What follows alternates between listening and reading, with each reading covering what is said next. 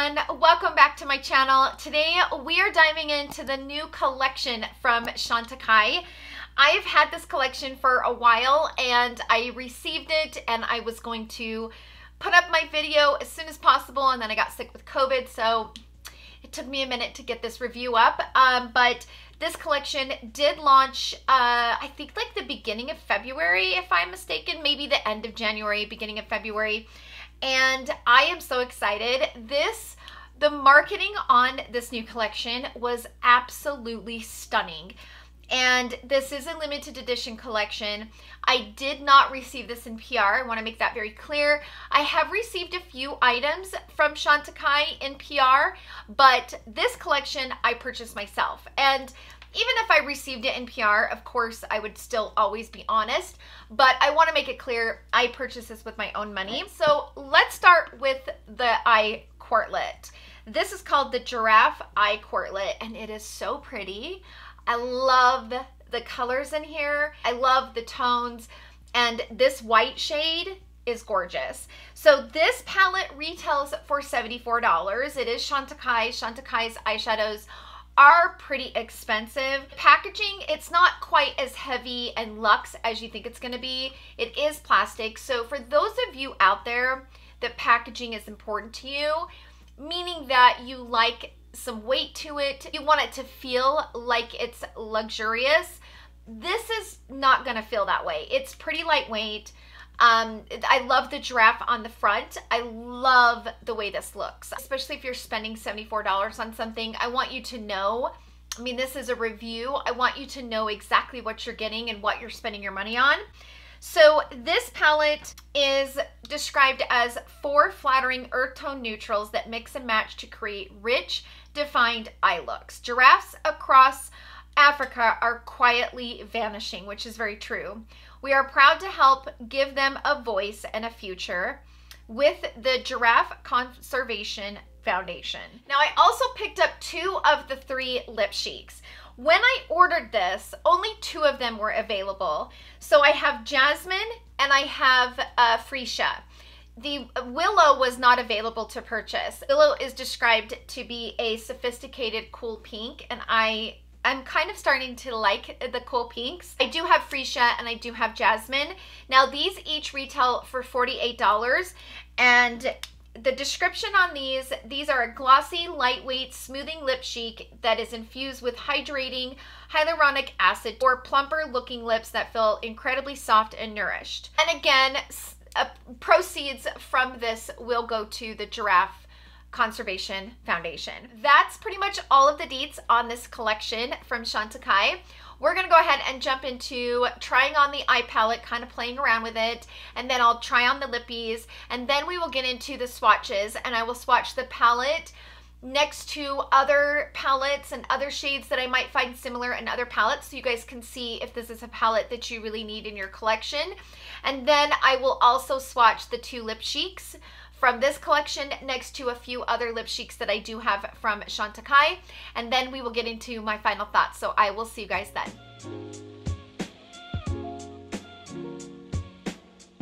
Okay, we're gonna try this again. So yesterday I went to film this video and my power went out. I had opened up the palette in the box. I had opened it, I had taken it out, I had talked about how beautiful the packaging was, and then boom, all the lights out, my power went out, and we were out of power for 5 hours. Here's the thing, I can go a very long time without power. A couple years ago, we had a windstorm that knocked our power out for almost 5 days, and I was also babysitting my mom's dogs at the same time. So I had 4 schnauzers and my 2 dogs and a puppy. My golden retriever at the time was a puppy. He was only a few months old. It was a complete nightmare. So I can handle going without power, but for some reason the last year, every single time we lose power, the smoke alarms go off.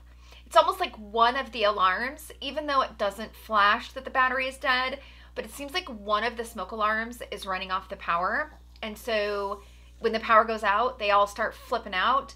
Well, when the smoke alarms go off, my dogs go nuts.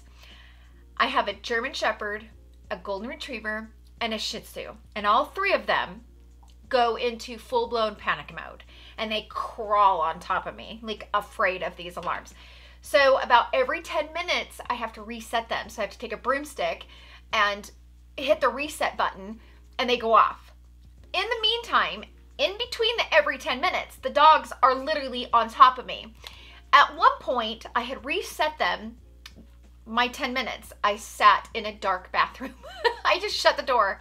I needed like 10 minutes without dogs on top of me. Golden Retrievers and German Shepherds are not the best lap dogs. So, it was a very interesting day. So, here we go again. We're going to get into this beautiful palette. I'm kind of excited about it.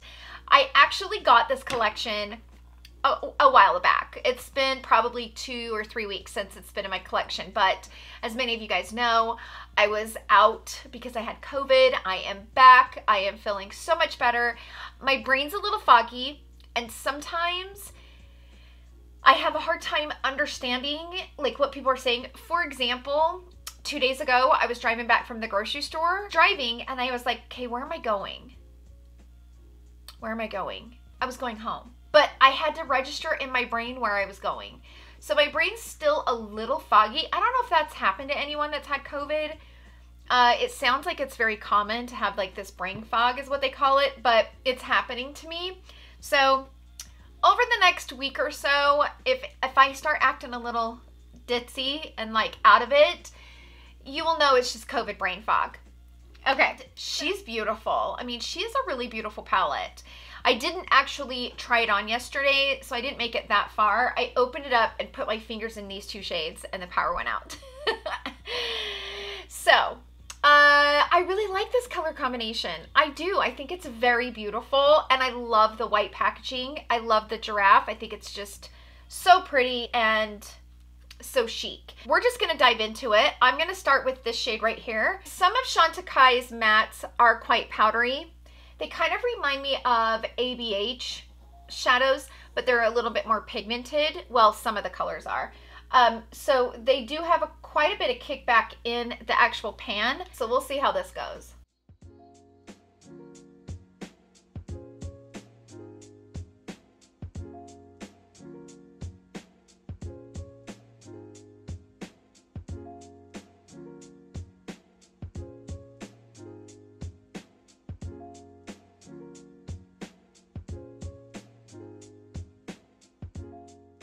I am now going to dip into this shade, and I'm going to bring this in the crease. It's kind of a soft, kind of satin shade, and those kinds of textures are so fun to bring in the crease. So I'm going to bring that right below the crease, and then I'm going to just blend it out with a clean brush. It's got a lot of pigment, so just be careful with the pigment because it's a lot. And it's, you guys, I went a long time not doing my makeup when I was sick, and I feel like I have to relearn how to do eyeshadow. I felt like it might be just like riding a bike and I could just figure it out, but it's not that easy. It's not. I have a line here that I can't get to blend out. It's like I need a little bit of a bone shade maybe, but boy, am I glad they don't have it in this palette, because I will grab a bone shade from another palette. Or I can even use my finishing powder to kind of soften up any lines that I have. I don't want a quad with a bone shade. One of my biggest pet peeves in a quad is to have a bone shade. I'm like, I don't need it. I'm gonna leave that there. I have a little work to do, but we're gonna leave it there. I'm gonna now go into this gorgeous purple. Oh, it is pretty. And with the Smith 253 brush, this brush picked it up pretty good. So, oh my gosh, this shade is not what you expect. You actually look at it and think it's gonna be kind of just a weak shimmer purple. Oh no, no, no, no, no, no, no, no. This came to play. Like, this came to play. This is a really pretty shade. I am very impressed. This is a gorgeous shade. You know, I kind of regret not doing a halo eye with this, because I feel like this palette has enough dimension for a halo eye, and I kind of regret it. Okay, hold on. I'm gonna do something here. I'm gonna wipe. I know I'm being a little ridiculous, but this palette is perfect for a halo eye. So I'm gonna wipe and under, because I did get a little fallout. Okay, I fixed it. I'm gonna go in with this shade right here. I'm just gonna do it, you guys. I think this is such a pretty shade. I'm gonna put this on the inner corner and the outer corner.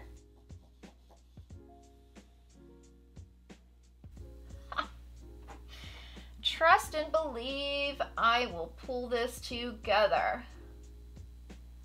I'm trying to convince myself that I'm gonna do it. Oh, help me. The shade is pigmented. I gotta fix this outer corner, but I'll fix that in a minute. Okay, now I'm gonna go back into the shimmer shade, but I'm gonna dampen this. It's got quite a bit of pickup, which I'm not mad at that. I would much rather have the pickup than have it get hard panned. So believe me when I say, I am not mad at the fact that this is a little bit of a chunky shadow, because it might be a tad bit messy, but boy, does it apply beautifully. And that at the end of the day is what matters. I mean, it is a very beautiful, beautiful shadow. Okay, so I'm back. I threw on some concealer, and now I need to kind of pull this together because it has potential, but I'm just not quite there yet. So I'm gonna go into this shade first, and then I'll darken it with that shade. Although, I will admit, that bottom color is not quite as dark as you think it's going to be. So it's a good thing that this matte shade does build really well. I just don't like this outer corner. I can't get it to work. I can't get this to buff out, so I'm gonna I have fixed it. Now I'm gonna take the flat definers from Sigma, and I'm gonna go into this shade, and I'm gonna focus that like right out here, all the way in, just to give some depth. I'm also going to do that on the outer corner on the top. I am going to take the Smith 253, and I'm gonna go into this shade. It's just so beautiful and so white, and I'm here for it. I'm gonna put it right there on the center, like going up. Oh, look how much dimension that added. Look at this side versus this side. Like, it just brought it to another level. So beautiful. I'm trying to think off the top of my head what shade I have that's like that in my collection, and I don't know that I have one that's like this. It's white. It's a white shimmer, and it's really beautiful. So I'm quite impressed with it. I'm also going to bring a little bit of that like right up on the brow bone, just to kind of highlight that area, and then I'll definitely be bringing that on the inner corner. Like, it's a very universal shadow, and it's such a unique, beautiful shade. I'm so impressed. I like it because it's not silver. I like it because it's actually white. A lot of these shadows that are like this, sometimes they're more silver, and it's really rare to find that white shimmer, and I'm here for it. I think it's so pretty. Okay, so I'm back with my makeup on. This is the final look for the eye look, and I did struggle a little bit with that matte shade, which has happened with Chantecaille shadows before, so I'll get into all of that in my final thoughts. But I do love the way that this eye look turned out, and I am loving that purple kind of silvery undertone shimmer shadow with the white over top. It's just so beautiful, and I'm so happy I decided to do a halo eye. So let's move on to the lippies. So there were actually 3 lip cheeks launched with this collection, but there was only 2 available. So the 2 shades that I have is Freesia and Jasmine. And I personally love Chantecaille's lip cheeks. They're some of my absolute favorites. In fact, this one lives permanently in my purse. I not only love the packaging's beautiful, but I love it. I throw it on when I need a quick something on the lip, and they're always really comfortable without being too drying. Yes, they're very expensive. That to me is the only drawback when it comes to lip cheeks from Chantecaille. It's a great formula. The packaging is always just perfect. It's just the price. That's the only drawback in my opinion. I'm gonna open this up. Look at the giraffe on the outside. Isn't he adorable? I just love this. So this is the shade Freesia. I love the magnetic closure. They all shut that way. So that's Freesia. So the difference in packaging is Jasmine is a little bit more gold and Freesia is more of the color of my sweatshirt. So there is a difference. It's hard to see in camera, but this one is lighter. It's got a little bit more gold to it. So just FYI. So that's the shade of Jasmine, except for I have the boniest hands, you guys. I get that from my mom. I have the boniest hands. So that's Jasmine and that's Freesia. So those are the two shut colors. So I'm gonna go ahead and put on Jasmine first. Jasmine doesn't have a lot of color to it. I would say it's a little bit more nude. It's not a bad color, but it's quite light. And this might fade off quicker than some of the other lip cheeks that I have, even though I do think it's a really pretty color, but it's a little bit light. And so whenever you're using you know, lip cheeks and stuff like that, they're gonna go away even quicker than one that has more of a base color to it. So this doesn't have a lot of base to it, but it still is a really pretty kind of natural nude tone. Okay, let's wipe this off and put on Freesia.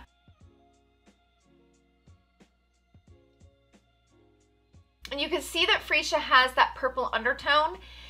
It's a really pretty color. In fact, I don't know that I have a color like this from Chantecaille in my collection. It's really pretty, but I do have quite a few lip cheeks from Chantecaille, so I will definitely swatch these shades next to the ones that I have from Chantecaille in case you do have a lot of lip cheeks and you're wanting to know what these shades are compared to some of the others. But this is a really pretty color. I think this color in particular goes better with the eye look and the palette and stuff than the Jasmine. I feel like Jasmine might just be a little bit more, I think Jasmine might be a little bit too nude for my personal taste. I don't know. If it's gonna be a lip chic, if it's gonna be that kind of hydrating lip product, I want it to have a little bit of tone. I want the lips to have a little bit of tone. And so I feel like Jasmine might be a little bit too light for that. So that's it for the try on of the palette and the two lippies that I have. Let's go ahead and jump into the swatches and then we will get into my final thoughts. So I will see you guys then.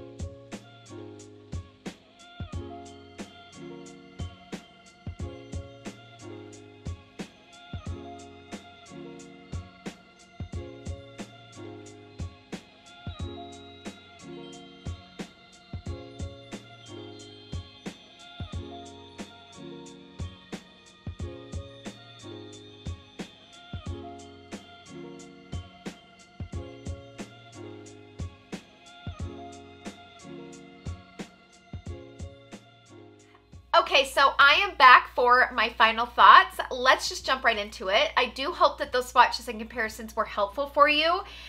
Now, let me first kind of say, I mentioned that I struggled with the matte shade. This is not an isolated thing. The only other palette that I have from Chantecaille is this one right here, which I do really love, this Eye Quartlet.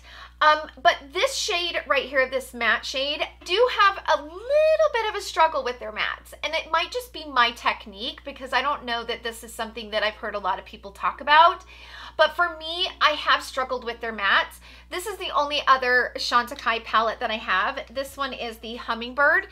And I love the blue in here. I love the shimmer shadows. But for some reason, every time I use this matte shade, I struggle blending it, like fully getting a good blend. And I had the same experience with this palette in this shade. It's got a lot of pigment and it's really soft when you blend it, but it almost attaches and it's hard for me to blend.